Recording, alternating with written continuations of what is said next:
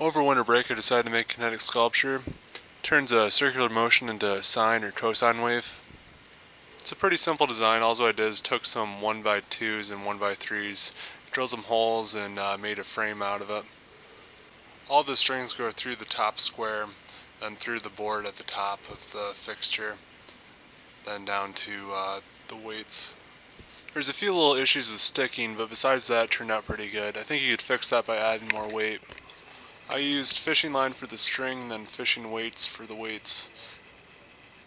You can see here how it makes a pretty good sine wave. I think I need to level them off a little bit better, but I think it's turned out pretty good. I'm pretty happy with it. It wasn't that long of a project. It probably took about maybe 3-4 hours to do this.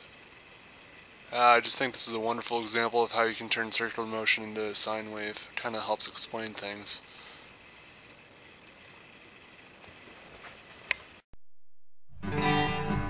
On a